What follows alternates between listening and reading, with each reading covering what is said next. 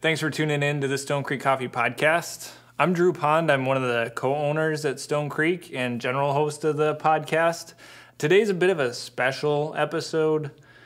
Since May 25th, with the killing of George Floyd, we've been at a pretty heightened state of tension in the United States, and particularly heightened state of racial tension. Like the issue of racism, both systemic and personal, is really, really pronounced right now in our country. And as a company, like, we're not going to presume to be able to diagnose root cause or outline, hey, here's what we need to do, like, to fix everything. Like, we're a coffee company. But what we do want to do is we just want to provide a forum for learning. This podcast, since we started it, has always been about learning.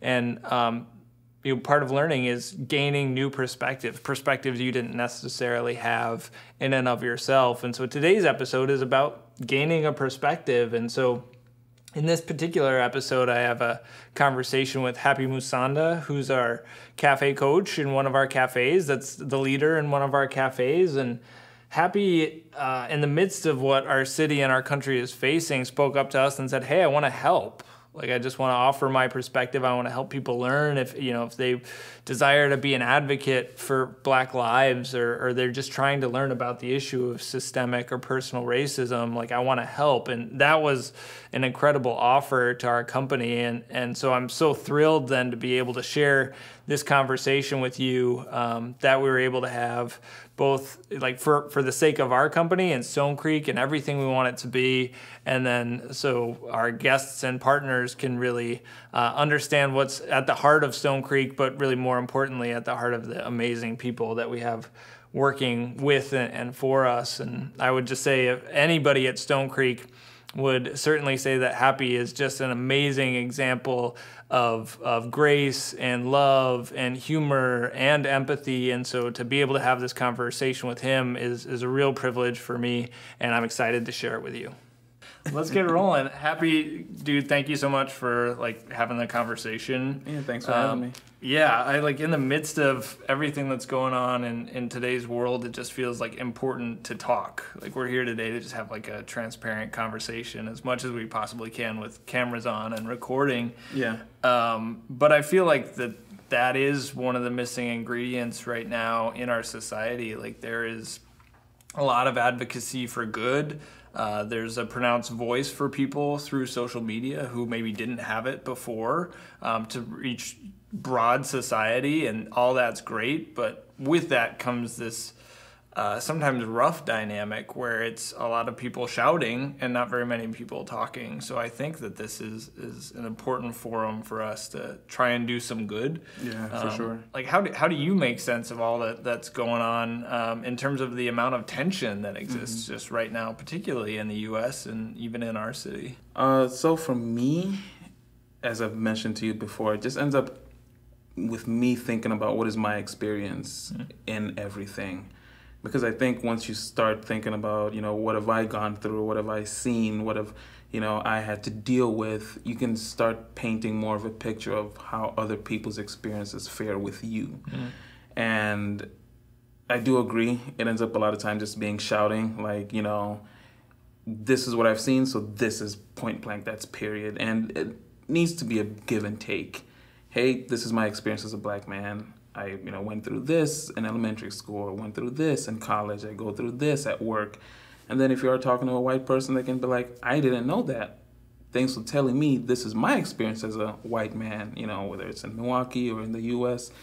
And then I really think you can start having meaningful conversations. You can kind of start figuring out where can that compromise begin? Where can that understanding begin to, my experience will never be your experience. Your experience will never be mine. But there's got to be some middle ground there, that we can both have equality, both have justice, and both be able to work together to kind of build the country we want to see. Yeah, I think we want to be on a journey in search of empathy. And it's hard to do that maybe in the digital forum. I think it's definitely possible, but it's harder for sure. But when we're able to sit down and just talk, and I like what you said about sharing a perspective. Like, listen, this is what I've encountered in my life. Hopefully it's helpful for your learning. Yeah. Like, and helps you be a little bit more empathetic. But that's what it is. Like, you can't change what my experience has been. You can't change my perspective. Like, that is what it is. But together we can, like, inform each other. And particularly now, like, I want to be in the seat of learning. Like, and I mean, you spoke up to us and said, listen, I want to share.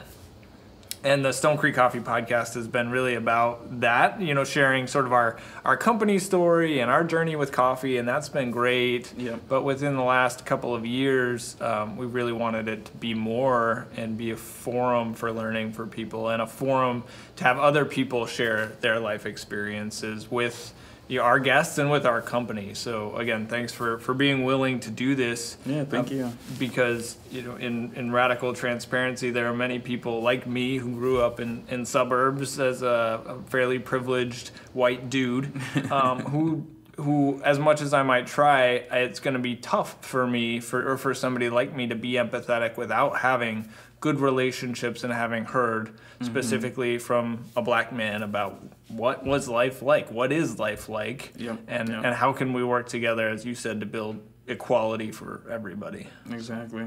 Yeah. So let's start with your upbringing. Let's start with growing up as Happy. Like, our kind of theme today is, what is it like to be happy, to be happy in Milwaukee, to be happy in coffee? But let's just start with, what was it like to be happy growing up? So I have kind of a long story that's kind of brought me to where I am today. So I was originally born in Zambia. It's like 2 countries above South Africa, for people that don't know. And no, it's not Zimbabwe. Two different places. Very 2 different countries, next to each other, but different countries. So I was born there. It is a developing country, sadly. And with that came both of my parents actually passing away. So I ended up being adopted, still in the family. My uncle adopted me, come to America, and I've kind of spent all my life in the Midwest. I've lived in Minnesota, Michigan, Illinois. His job made him move around a lot, so I ended up moving around. And with being in the Midwest and sort of always living in suburbs, you know, my experience was that I had diversity around me. Because in Minnesota, I lived in Minneapolis, around the city. So you have a lot of diversity there. In Michigan, I lived in Kalamazoo, a little bit of diversity there too. And then in Illinois, I lived in the south suburbs of Chicago, a lot of diversity. So I was able to see all these different experiences that everyone kind of, you know, gets and everyone kind of has. And for me, obviously being black, like, to paint a picture for you, like, 6-year-old Happy is living in a developing country. Places like America, England, those are almost seen like the promised land for, you know, someone who's in a developing country. So you know, I come here and I'm like, sweet. I'm in, you know, freaking America. I'm here, you know, land of the free, home of the brave. I can't wait. But then slowly you start seeing, like, the peels of the onion slowly coming off. Like, hey, Happy, when you go to the store, keep your hands out of your pockets just in case. Hey, if you're talking to a cop, yes, sir. Yes, ma'am. Be respectful. You know, little things like that slowly you start seeing. You're watching the news. You're like, that's weird how, you know, that portrayal is. You know, little things start kind of being embedded in your brain as to what my role as a black man, as a black boy at that time is in America. And obviously, you know, we move around high school. I come here and I actually went to Franklin and Oak Creek. That's where I graduated. And it's very obvious when you can just kind of see how, you know, everyone is treated differently based on their race. And, you know, this is something I brought up to you before, that I've appreciated the people that come out and say, I do see your race. Because when people say, I don't see color or I don't see race, you then, you know, negate what it is to be black, what it is to be Mexican, what it is to be white, because we're all treated differently. We might not want to, but it's almost like innate in us to treat someone differently based off previous prejudices that we have. Obviously, like you said, Milwaukee, you know, up there is one of the most segregated cities in America. I've felt it, you know, and I used to live on the east side, and anytime I would be talking to someone, a lot of times a white person, and they would be like, oh, where do you live? I lived on Locust and Bartlett. So I'd be like, oh, I live, you know, on Locust Street. And it'd be like, where on Locust Street do you live? Everyone in Milwaukee knows there are two different Milwaukee, you know? Two different Locust Streets? Two different, you know, if you say, oh, I live, you know, on Locust in Maryland. Okay, sweet. Oh, I live on like 7th and Locust. Yeah. You instantly have, you know, so this kind of goes back to that, like, you don't even try to, you know, think of someone different, but just based off of where they said they live, you're already judging them, you're already prejudging them, so... If you don't mind, let's go back to high school days a little bit in Oak Creek, Franklin. So I currently live in Oak Creek. Oh, sweet. Yep. Where do you live? I live closer to the lake. I live off Ryan, so just south of Ryan, closer to the lake. And it's an interesting neighborhood. But even before we get to that, I'm a little bit all over the place. But I did want to say that you said something that I wanted to jump off of as we talk more about race and really offer up your perspective and what it is to live as a black man in Milwaukee. But I mentioned to you on the phone when we talked about having this conversation, like I would want to own that this is like, it feels uncomfortable for me to say like, all right, I'm going to host a podcast episode and the subject matter is going to be what's it going to be like, or what is it like to be a black man in Milwaukee? Because it almost feels inappropriate. Like for me to say, all right, Happy, I want you to talk about being black. Like that feels like a line you shouldn't necessarily cross. Yeah. But you and many others have been helpful to me, particularly over the last several months, in learning, hey, listen, it's not about ignoring your blackness at all. Like that's almost part of the problem. Yeah, it probably is part of the problem. Yeah. It's about recognizing it and celebrating it, not using it as any cause for discrimination, but using it as something that's part of what makes you you. Yep. And that should be celebrated and should be lauded in our society, whereas it's often used as a cause for division. So I appreciate those who have been willing to correct my thinking on that. Like it's not about being colorblind. Colorblind is sort of, it's a wrong mentality where it is about recognizing equality in the differences. Yep. So getting back to high school, the Oak Creek Franklin School District is generally regarded as one of the best, in the surrounding area, but it's also not as diverse as some of the other areas. So maybe you can share, like, as you grew up, were there particular moments in your life or in your education and your interactions with others where you particularly felt like a minority? So one thing that, once again, this is just my experience, and one thing I encountered in high school that, made you feel that kind of like, oh, okay. There's this thing that people say that sometimes comes across as wanting to be nice, but it's kind of coated with racism. And it's when someone uses the phrase, which I heard in high school, you talk white. So that was one big thing for me in high school. Like, I did my best. I studied hard. So I was like in AP classes, AP English, AP Psych, all these. And that was usually the thing. It's like, oh, wow, Happy, you're black, but you're not like other black people, And obviously at that time, like I'm, 16, 17, I'm like, whatever. Sure. But I would love to be able to go back and be like, what do you mean? And I think if you were to ask someone that, they would be left with no other answer but that, well, I'm judging you differently than I would judge like those people or, those other black people simply because of how you're dictating yourself. And it happened to me as well. Before I came to Stone Creek, I was a waiter, and that was also another thing where, you see this black guy come up to your table, he's got the locks, you're like, I wonder, and usually the thing was, oh, wow, you sound very well educated.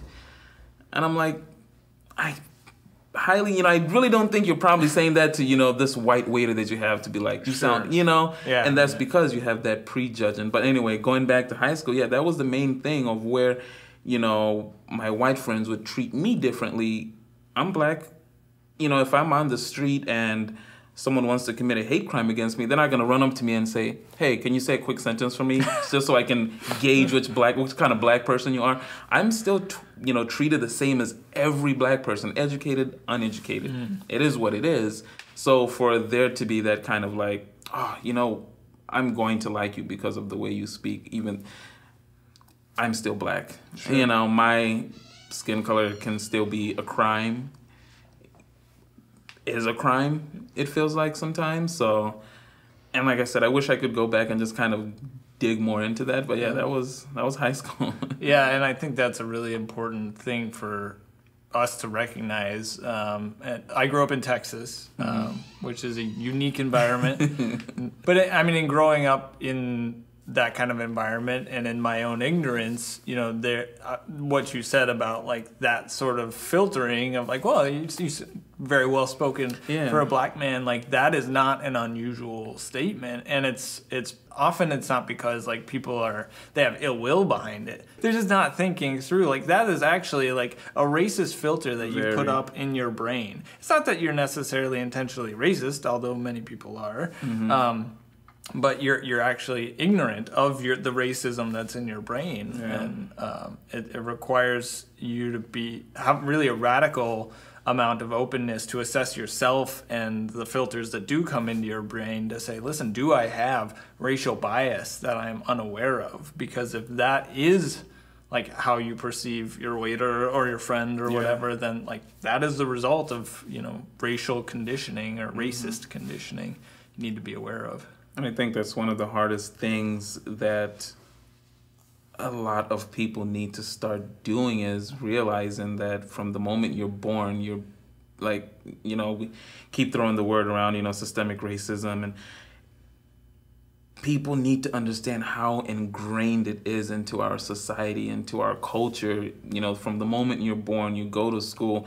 I mean, I can't imagine telling, a 9 or 10-year-old, don't do this, don't do that, don't do this, don't do that, because of your skin color.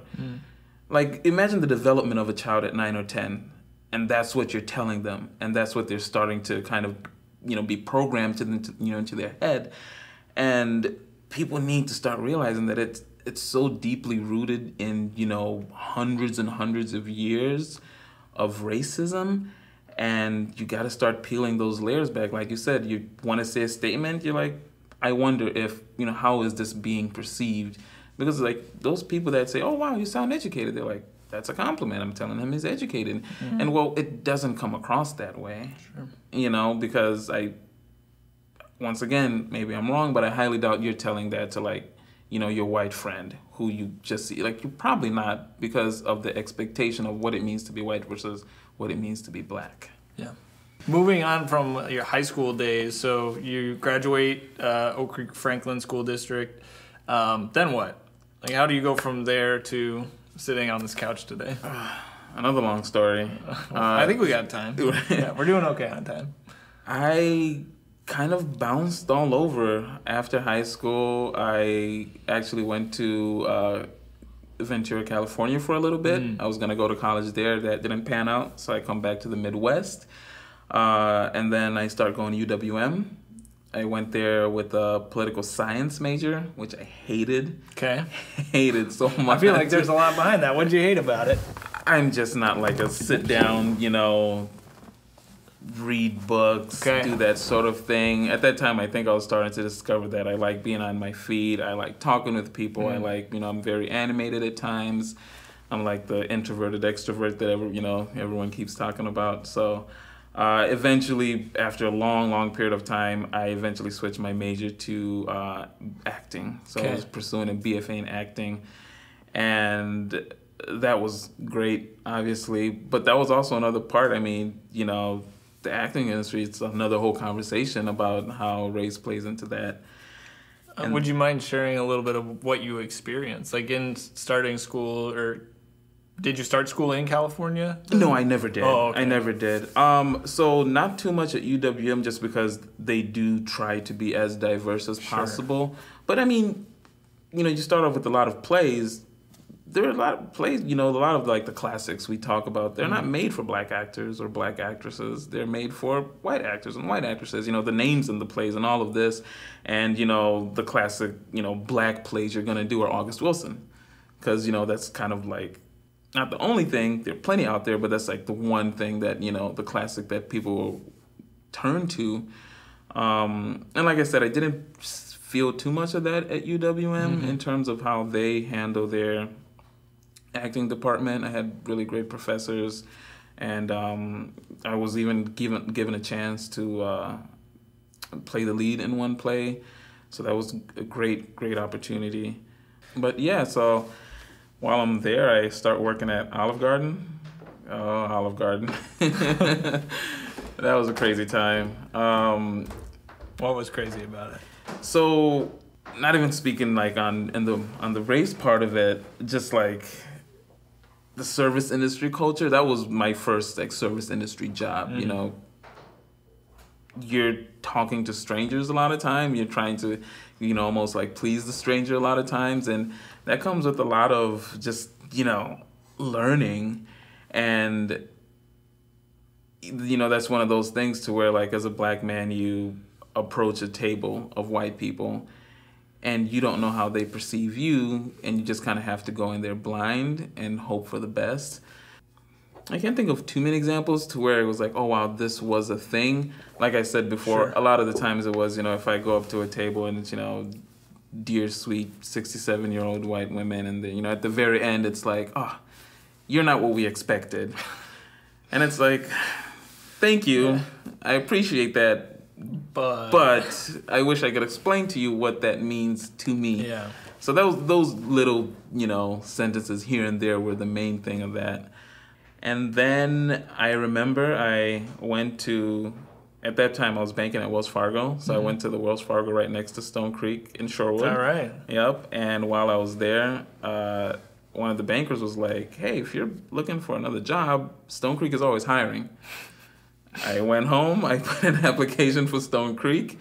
About a couple of days later, got a call from Sam Wallman. He was like, hey, I'd like to bring you in for an interview.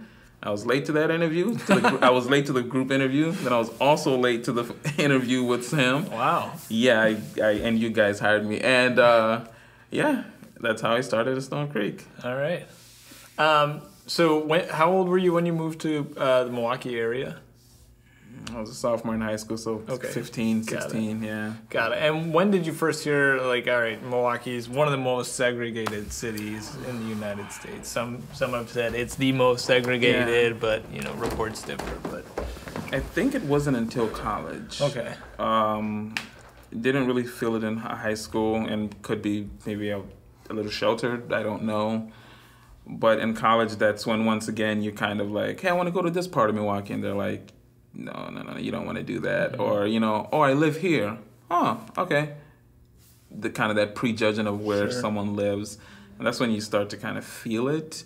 And I was still learning and growing. And that, that's one of the really sad things about the systemic racism that's in America is not only does it affect black people physically in terms of, death and crime, and it affects black people mentally. Inferiority complex is a thing that a lot of black people have come out and said, yeah, you tell someone hundreds of years that you're worth nothing, you're 3/5 of the person. If you think you're a man, you're not a man. If you're a woman, you're going to get raped and tortured. You tell someone that enough, they start to believe it. And I think that's another whole subject, another whole topic that can be tackled. Yeah. It'd be nice if we would be able to sort of prescribe solutions. The issues are so deeply rooted, because they're there long before the foundation of our country. The racial dynamics, the conditioning then that happened as a result of that, the legislation that happened as a result of that further embedded the conditioning.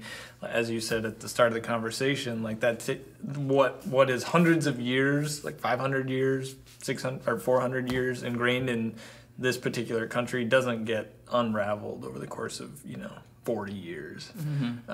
So we'd be naive to think that. So we'll come back to Milwaukee in a minute. Yeah. But you've mentioned the issue of systemic racism, and one of that phrase is one of the things that triggers people. It's hard for people to accept that as a reality because they don't want to be racist and they love the country. This is my assessment. I think they don't want to be racist and they love the country. They don't want the country to be racist. How can a country be racist? People are racist.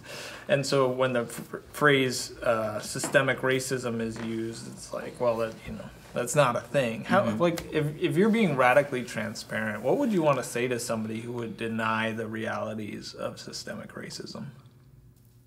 I mean, apart from just being blunt and just saying, like, open your fucking eyes, like, there's only so much you can show someone, and there's only so much you can tell someone.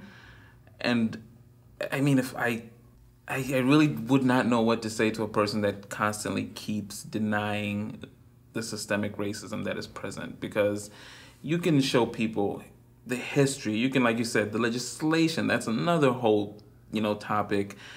And I think until you either find some sort of sympathy or empathy within yourself to realize what millions of people go through on a daily basis, then you're part of the problem. You may not want to be racist. I see it every day. I'm not racist, but you don't have to say that. If you really wholeheartedly believe you're not racist, well, then what are your actions saying, and what are your words saying? If you have to put a but next to something, you're defeating the purpose of you thinking you're not racist or, I don't want to be racist. And the people that keep thinking that way just really need to listen. Just listen as much as you can. Learn as much as you can. Ask questions. It will be uncomfortable. Very uncomfortable at times. You might hear things you don't want to hear. You will hear stories you don't want to hear. But while you're hearing them, remember that someone lived through that, or someone is living through that. And that's a lot worse than you sitting there listening to their story. I can't imagine, as much racism as I've faced, there are so many other black people that have faced so much more than I have. And so when I, as a black person, listen to these stories, listen to these cries, I can't imagine having any sense or any sliver of emotion or empathy to just feel for them and start learning how you can help. How, the conversation started at the family table. Uncle John over here says something, you're like, hey, do you understand what you're saying? Or, your mom maybe says something and you're hanging out with your friends. You're out. Not to be too crass, but I have a lot of white friends that I could name who love throwing around the N-word. And that's a good place to start right there.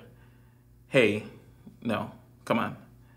And it starts in small groups. Call people out. Yeah. Call the racists out. Let them know, hey, that is not cool. And then, you can start weeding them out, and you can start, and that's a great thing with social media these days, is it's very easy to see those people who are posting certain things, who are responding to certain things, and you can be like, hey, no, this is what you're doing. You need to lose your job. You need to be called out for what you're saying, for what you're doing. Because especially the people in power, if you're a president of a company, CEO of a company, and you're saying certain things, well, imagine all the trickle-down racism that's happening to your hires, to the opportunities you're giving, to people who apply to your job. So it just starts in those little circles to call people out. I get why people don't want to do it. It's uncomfortable. It's very uncomfortable. Not to make any excuse at all, but in some cases it means that, what it means you will sacrifice. So what's helpful to understand is, listen, as a white dude, I can probably stand to sacrifice a little bit. Our country is generally built for me. And that's so some people would say, I'm not going to apologize for that. Well, okay, fine. I guess I'm not going to apologize for it either, but I'm going to be aware of it and try and change it, because it's like, certainly I've benefited from things, and it's not that I did anything wrong necessarily. But that does mean that, like, if not everybody was given the opportunities that I was given, or had as little red tape to go through as I had to go through, like, let's make the world better then, so that other people can experience life that way. And if that means that I give up a little bit, that's probably fine. Like, yeah, and then that can also lead into the conversation of white privilege, and then also equality versus equity. You know, I want to get this out there, that white privilege does not mean you haven't struggled. White privilege does not mean that, oh, maybe you weren't poor, you got turned away for jobs, or, you know, you were maybe hit, or anything negative that happened to you. Like, that doesn't mean if you have white privilege, you lived a, you know, what's that saying, you know, silver spoon life. It just means none of those things happened to you because you were white. And I'll even give you the benefit of the doubt, because I've had some friends, you know, retaliate with this. Well, actually, I'm pretty sure this black guy did so-and-so because I was white. Well, the system is built so that you can survive that one little encounter if that was the case. If you wholeheartedly believe that you didn't get this job because this, you know, black guy that was doing the hiring didn't hire you because you're white, okay? We can take a look at the numbers of how many Fortune 500 companies are led by white people, and I have a feeling you'll be all right. And then you take that conversation of white privilege into equality and equity, realizing that black people and people of color will need that helping hand up. You know, because let's take the example of hiring. That, you know, that's always a good one. You can say, you know, I've had people counter with, oh, well, the laws are there that, you know, you can't be, you know, discriminated against based on your race when it comes to hiring. It's like, well, that's really false.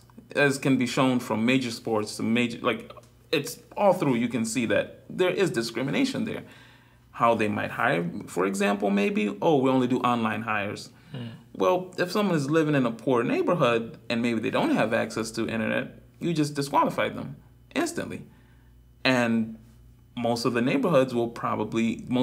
poor neighborhoods, due to a long history of, you know, redlining and really, really bad, you know, real estate practices, will have black people in there.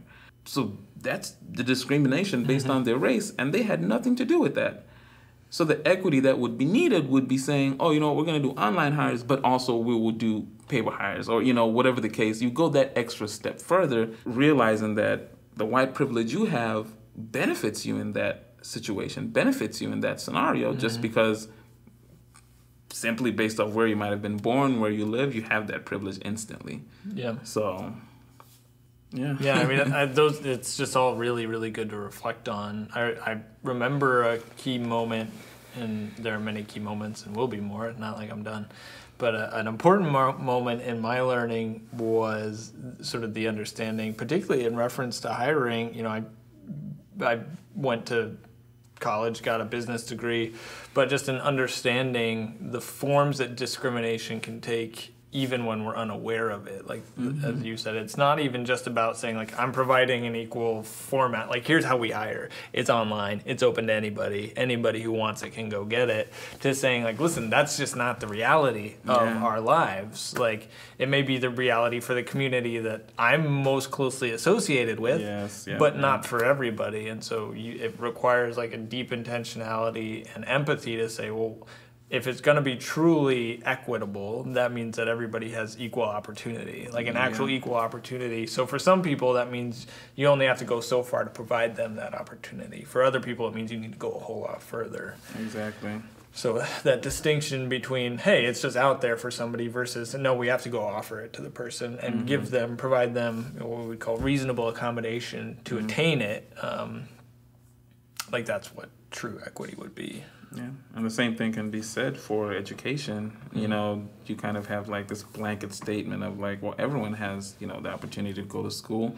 Everyone has the, you know, means necessary to, achieving, higher education. And it's like, well, that's sadly not the reality, based off of property taxes and how a certain neighborhood probably can afford to give more to a quality education than another neighborhood probably won't be able to, and not from a fault of their own, but from years of discrimination when it comes to, real estate practices, when it comes to the white migration, all these things that have led up to a point to where, well, why don't you just go to school and get an education? Well, you've made it really, really difficult along the way. They tried and they were taking a step back. Businesses were shut down, or, they weren't given grants that other people might have gotten. And there needs to be that, like, extra hand, extra foot you go, extra mile you go to realize, okay, they already have this in place. They don't. Yes, on a general, like in a perfect world, they're equal, but they're not. They both have schools, but what are the schools, what do they look like inside? What kind of books do they have? What kind of how much are the teachers getting paid? That's always a great one, And it's like, once you start, digging deeper, you can realize, okay, this is what we need to do to actually get them up onto the same plane. Yeah, and it would require going further in a lot of instances. And I do think that the redlining issue, that sort of ingrained segregation made it hard for segregation to end, and you see it really pronounced in Milwaukee. Yeah. Like, that is really at the heart of a lot of systemic racism issues. And so if somebody's wondering, is this systemic racism a thing, like, I would just challenge them to, like, hey, you need to go read about what redlining was. If you're not aware of, like, how bank loans were structured for people wanting to buy houses, which is how we really accumulate wealth in Western Civ.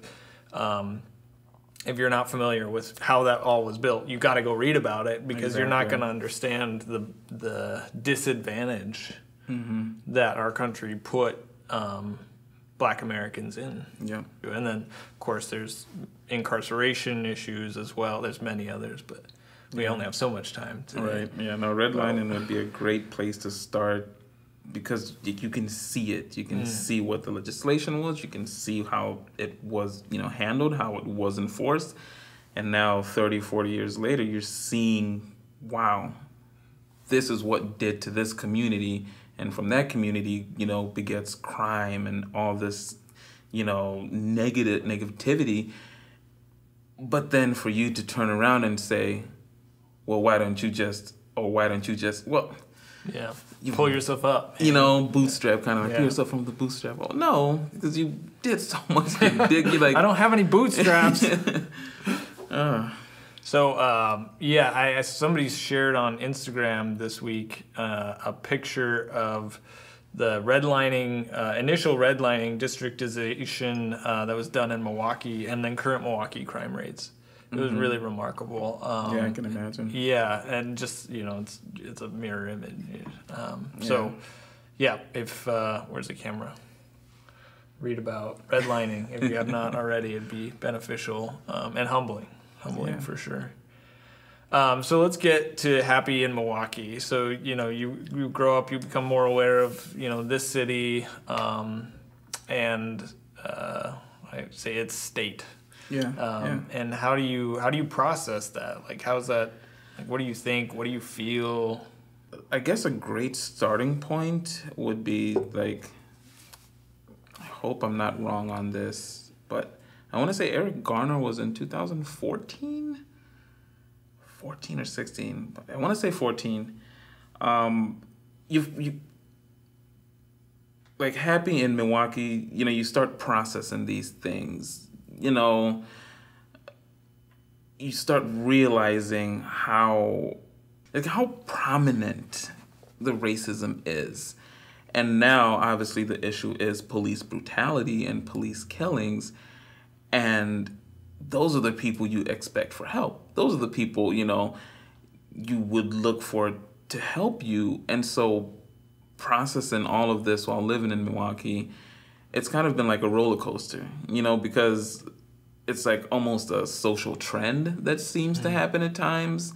Oh, this Black person is killed.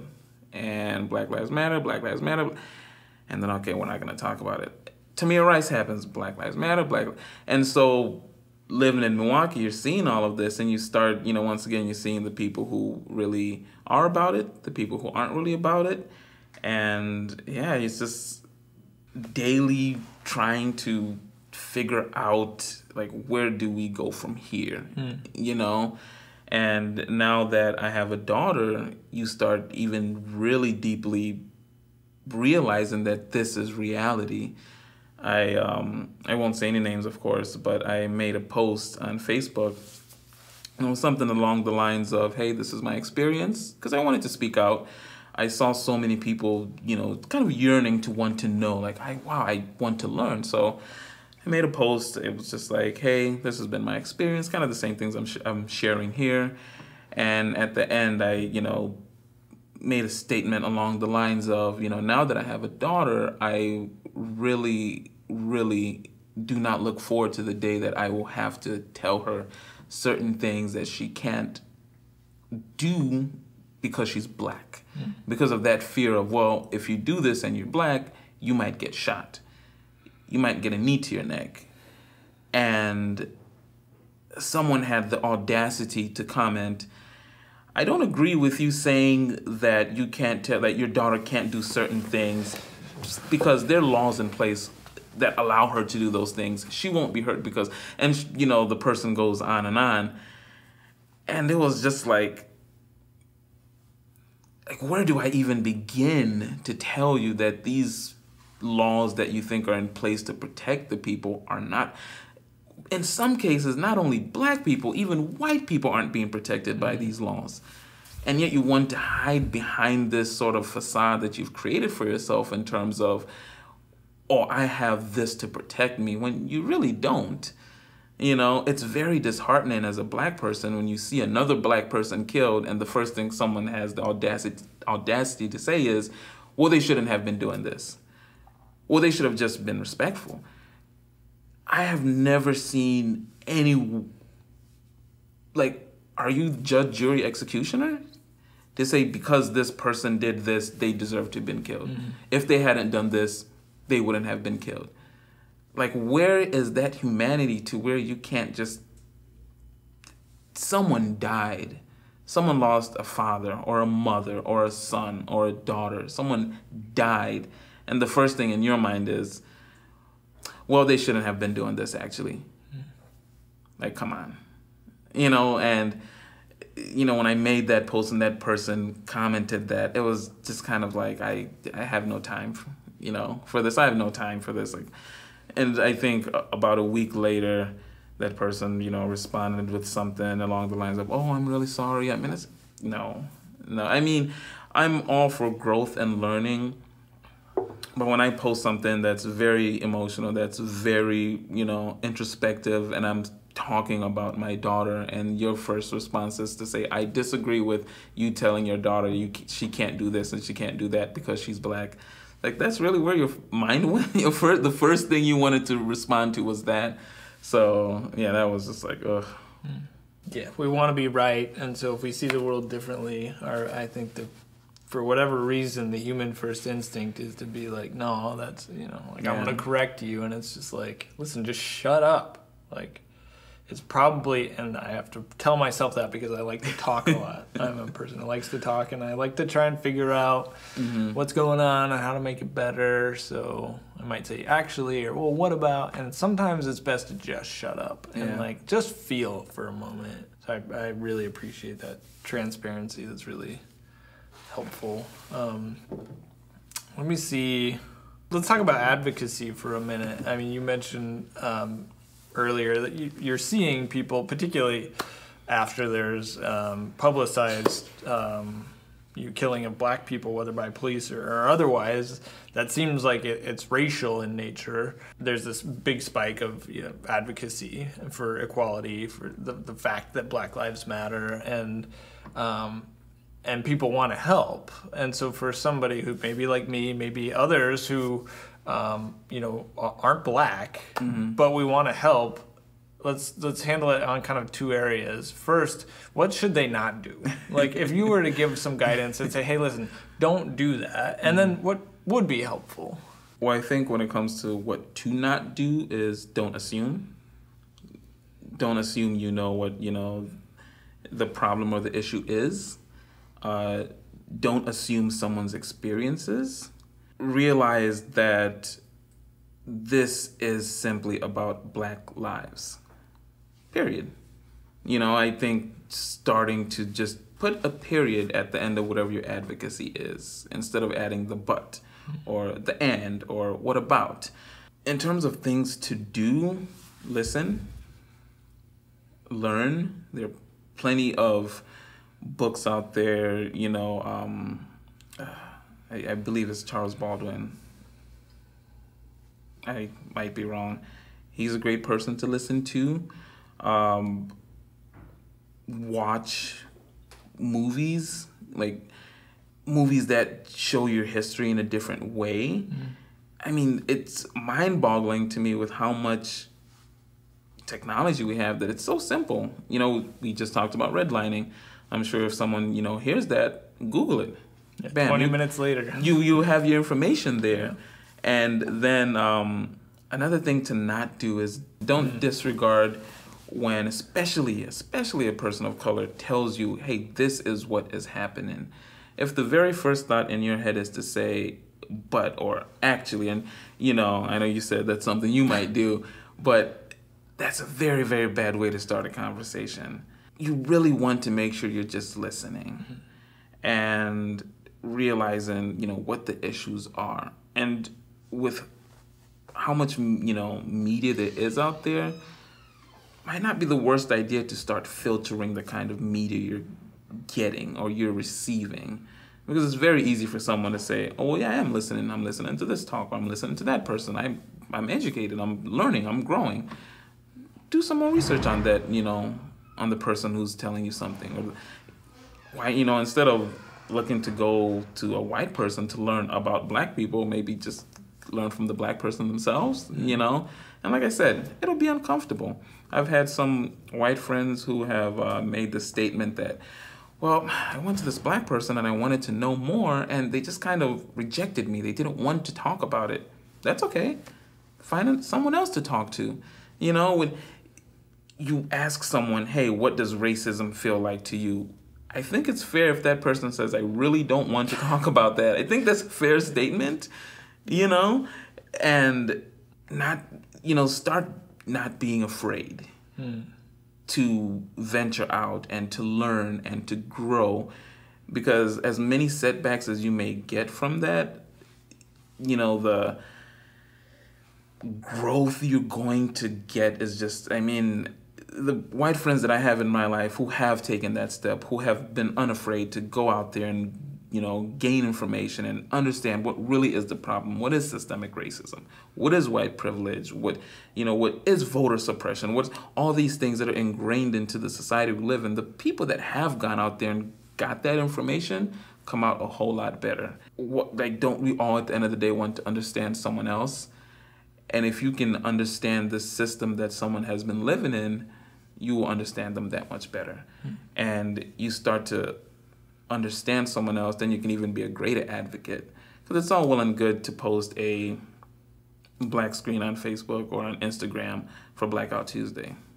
That's great, thanks. Or to post a meme about this, or to post, a meme about that.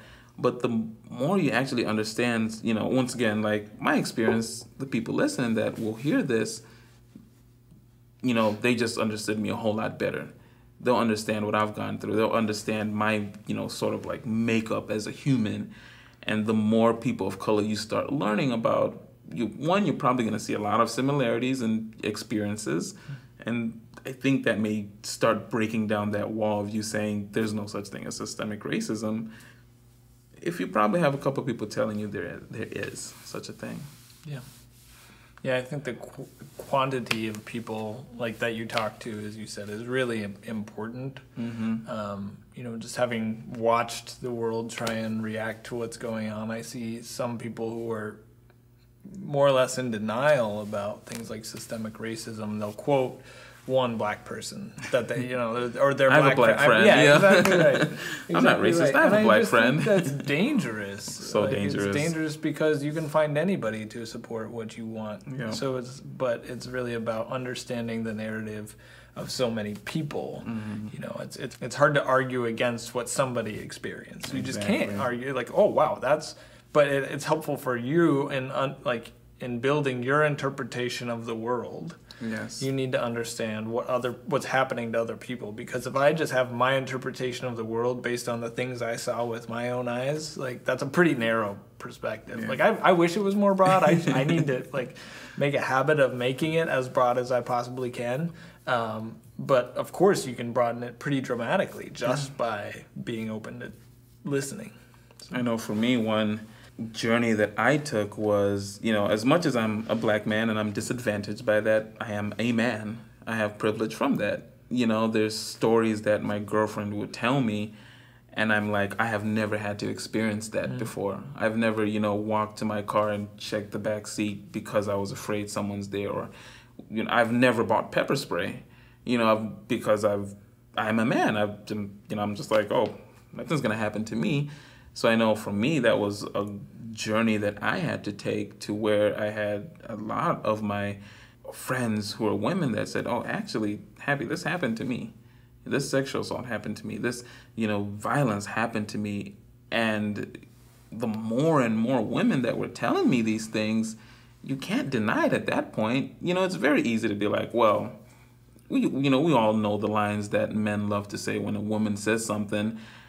And it's very easy to fall behind that line. Like, maybe she shouldn't, or what did she, oh, I started having those conversations with women and listening to the things that they were telling me. And I had moments of realization as to the fact that I have privilege as a man. Mm-hmm. You know, if you've ever gone shopping with a woman and you look at women's sizes across the board, that will open your eyes right there alone as to, you know, the pink tax. That's also a great conversation to talk about. And I know that if I went through that journey of growing as a man to understand women better, to understand their plight, to understand their disadvantage, to understand the system and how it really, really disadvantages them, I'm sure my white friends can start making that journey for black people, to understand our plight, to understand what we've gone through, to understand what we're saying. And it's not easy. There'll be plenty of I had plenty of moments to where I was like, wow, I can't believe I used to think this way. I can't believe I used to say these things. I can't believe I just assumed this was a thing. And when you start having those little moments here and there, realization of how my experience is different from your experience, then you can start getting somewhere. Yeah, there's a lot of shame, feelings of shame that we generally as human beings try to avoid. We don't like it. No. And there's that sort of natural inclination of shame whenever you realize, holy crap, I was wrong. Yeah. Like, I was wrong. And so you feel terrible. And so it's like, that's okay. Like, that feeling initially of, oh, I feel terrible, I was wrong. Like, hopefully that's not something you carry with you, but it should be impetus to then say, all right, how do I grow? Like, how do I take this? Yeah. Like, I don't have to stay in my wrongness, and that's a gift, you know, that human beings are capable of change. Like, that's an amazing thing. So how do we, you know, understand, wow, I was not so good there, and there's probably areas of my life now that are not so good.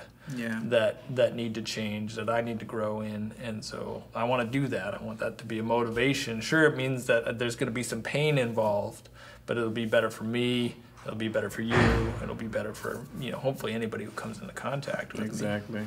Exactly. Well, that's all great stuff. I did want to talk about coffee for a minute, if we got a few minutes, like an experience of being happy in coffee. Because the coffee world is a unique space. Yeah, I mean, I say this not because I work for Stone Creek, but it has been the best job I've had.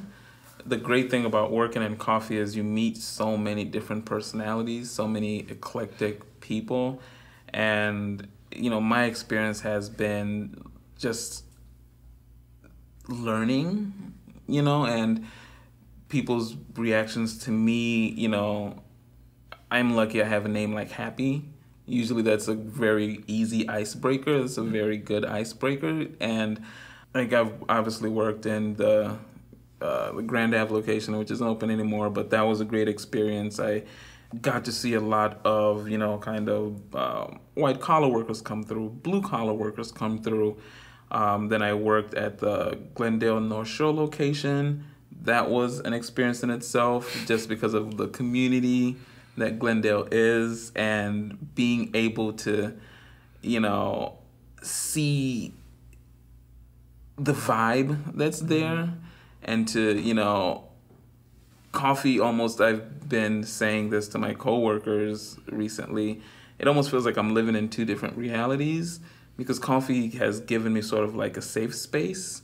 I can come into work and kind of just like immerse myself in the work, and you leave the work and you're kind of, bombarded with the reality of the world that you're living in. Not to say I haven't, actually, I take it back. I haven't actually seen anyone say or do anything while I'm at work that really triggered me, or that was like a red flag. So when I leave and I'm hit with stuff, whether it be through social media or someone saying something or doing something, you're kind of taken back and it's like, oh shit, this is what's going on right now.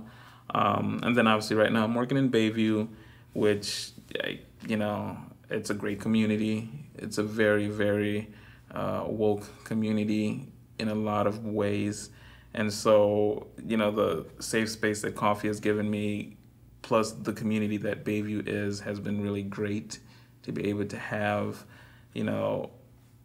People don't realize what it means when you're Black and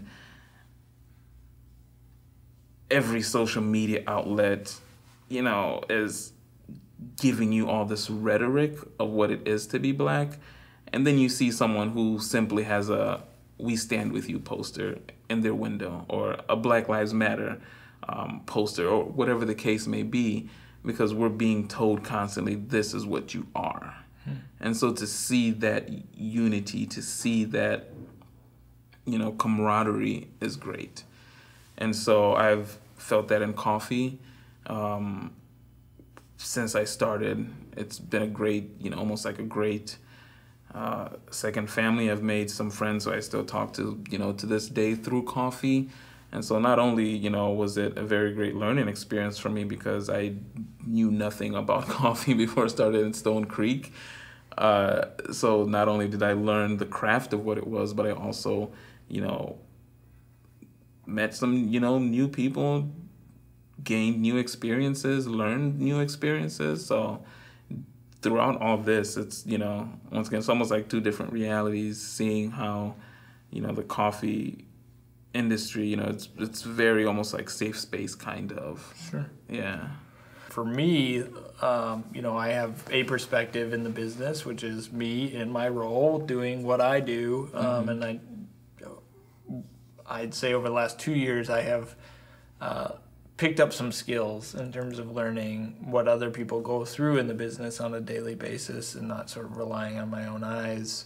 But like in this particular moment, like, is there anything, as an employee of a company that you think would be important for the people who run the company? Like, guys, like, you don't see this in your company right now, and even if there's nothing like that in Stone Creek, just like I would want, even in this moment, like, what are some things you think that Stone Creek needs to look out for, or we need to work on as we go forward?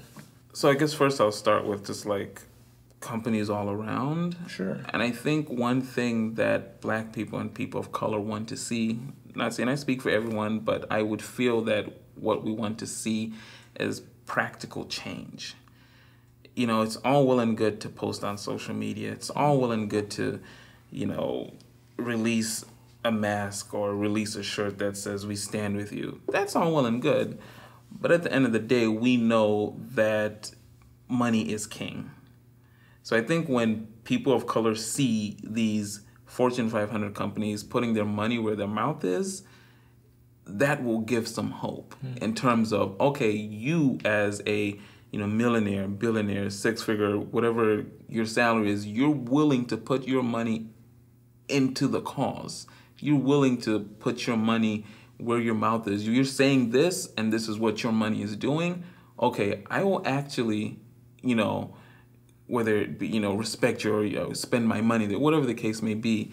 As for Stone Creek, I mean, starting off with when, the outrage from George Floyd began, that was such a great step to, one, just be like, hey, we see you, we hear you, we know we're not you, so we don't know exactly what you're going through, but just know that we're here.